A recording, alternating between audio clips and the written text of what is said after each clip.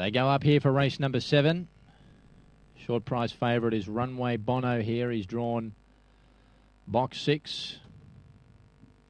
Green light is there. They're ready to go. Racing, Runway Bono left well. He's going to lead, Runway Bono. Straight to the front, going down the straight the first time. Into second, Master Franklin, followed by Stilton Combat. Behind those was Bullseye as they run into that first turn. Further back in the field then was a Royal Temptress, Private Coast, and it's out the back. Down the back straight, Runway Bono's come back to them here. He's only 2 in front. Now he starts to roll clear again. Into second, Master Franklin's chipping away, followed by Stilton Combat and Bullseye. Runway Bono came to the turn, 3 in front. Master Franklin's making him earn it. Runway Bono in front. Master Franklin and Private Coast are coming, but Runway Bono fell into win. Gee, you don't want that again at the shorts. But Runway Bono's got home to beat Private Coast. Master Franklin third.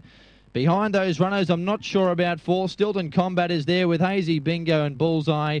And it's been one of the last to pull up with Royal Temptress, the run 35.89. Well, you were just heading for the queue straight away when he jumped to the front, but he had to work for it. He had to work for it late. Trained by Dean Swain, he gets a double. Runway Bono by Cosmic Rumble from Runway Ready. He's probably never jumped to the front like that in his life. He is a greyhound who's probably a better chaser and just winding up mid-race, but he may have just got a bit lost and switched off when he got on the lure that easily. But 6:10.19, he wins is the main thing if you took the shorts.